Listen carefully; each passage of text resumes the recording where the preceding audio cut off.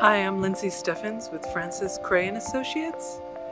We are the lighting designers for the newly renovated Christ Cathedral, which was formerly known as the Crystal Cathedral, completed in 1981 by Philip Johnson. It is a postmodern masterpiece and has been redesigned for the Archdiocese of Orange County. The architect is Johnson Fain, Los Angeles, and the landscape architect is Rios Clementi Hale, also of Los Angeles. We are part of the design team that has brought this amazing masterpiece back to life in a new incarnation as a Catholic cathedral. A beautiful array of quatrefoils was designed as a system to direct the daylight, as well as to provide a place for the electric lighting, which is embedded behind some of the quatrefoils.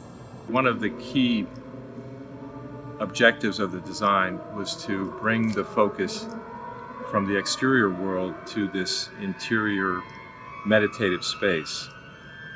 And so the purpose of the quatrefoils is not only to shade the sun and provide the acoustical dampening for the orchestra and the organ, but it's also to realign the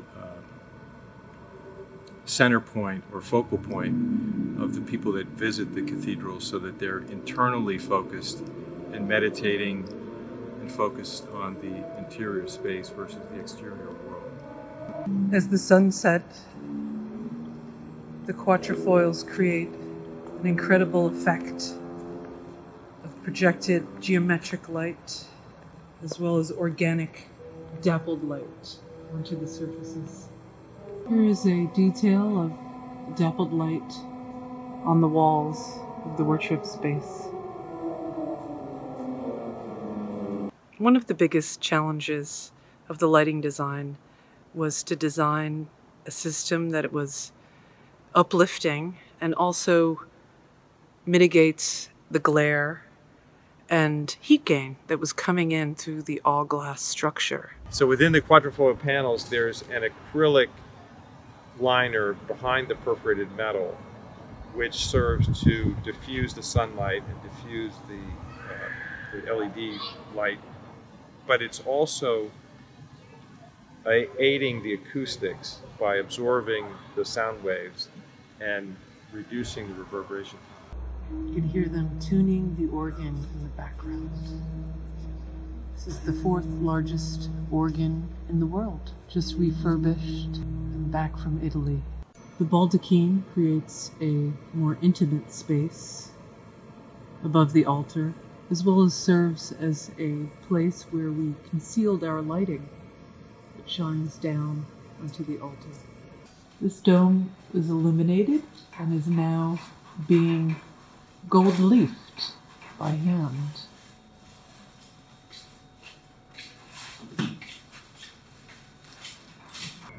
So I think what's really successful about the quatrefoil design is that it's not symmetrical or regular or repetitive.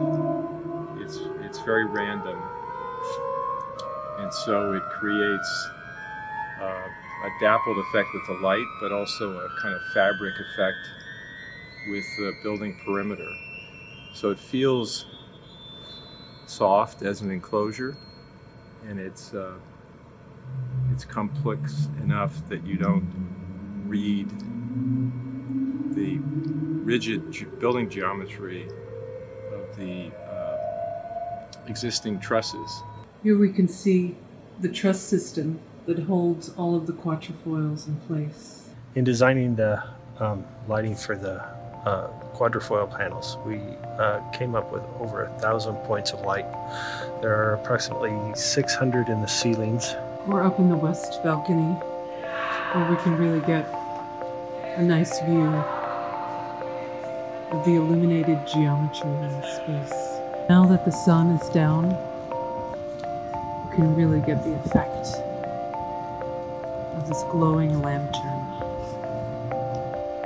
This project has been truly a unique opportunity for Francis Krahe and Associates, and it's been a great honor to work with the design team in such a monumental piece of architecture. Thank you for joining Francis Krahe and Associates on this exploration of the lighting design for the Christ Cathedral. Just a last view at the nighttime